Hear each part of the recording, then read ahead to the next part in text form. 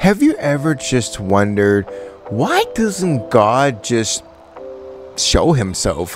Why doesn't he just make it crystal clear that he's real and that he's there? I know this is a question many people wrestle with, including Christians or non-Christians, and it can feel quite confusing, especially when you're in a very tough season in your life.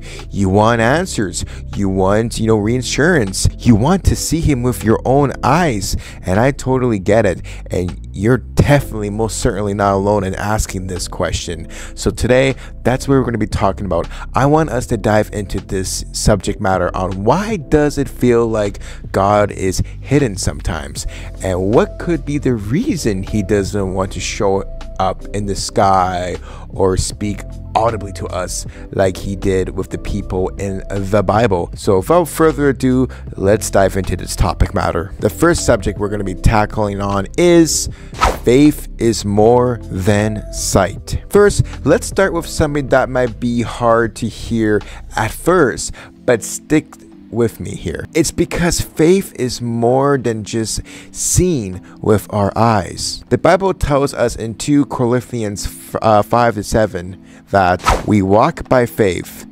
not by sight. Faith isn't about what we can touch, see, or physically experience. It's about trusting in something bigger, something deeper. Trusting in God we can't always see who is always there. Think about it this way: if God just showed himself in a way that removed all doubt, will we still have the choice to believe in him, to seek out for him, or to have a relationship with him by our own free will? Faith ultimately gives us the freedom to choose God, to seek him because we love him and not just because we've seen something with our own eyes. If God was always physically present, it will remove the element of choice, of pursuing him from the heart.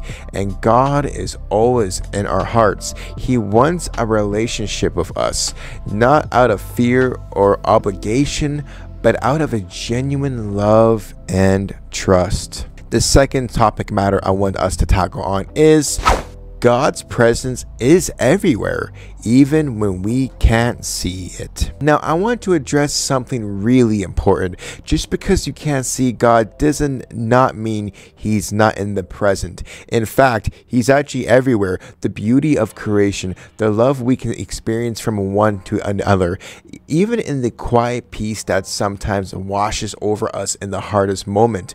That is God ultimately. In Psalms verse 19:1, it says, "The heavens declare the glory of God. The sky proclaims the work in his hand."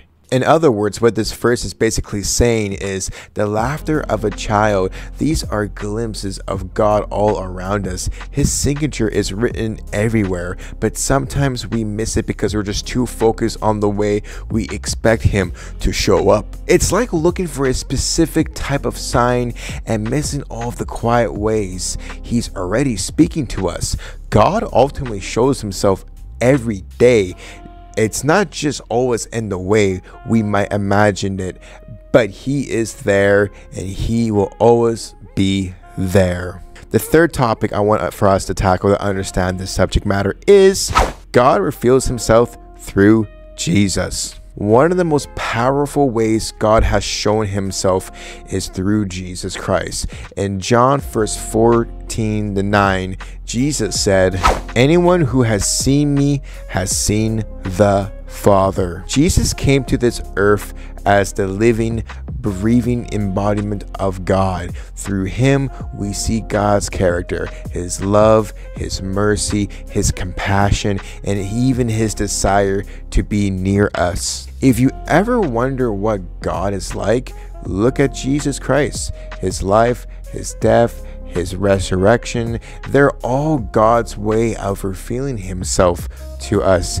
He came to show us that he's not some distant, far-off person. He's a God who came down, who lived among us, who suffered for us, and who, loved us so deeply.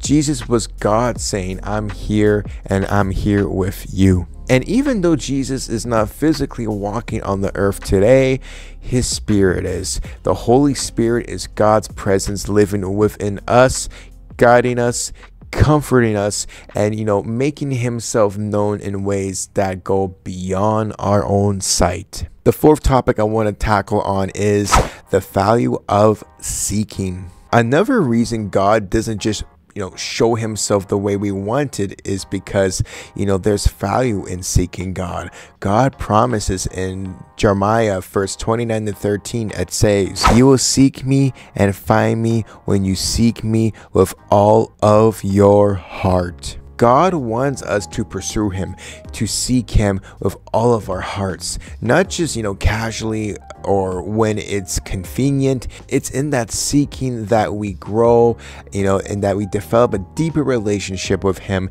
And I know sometimes it feels like he's so distant away.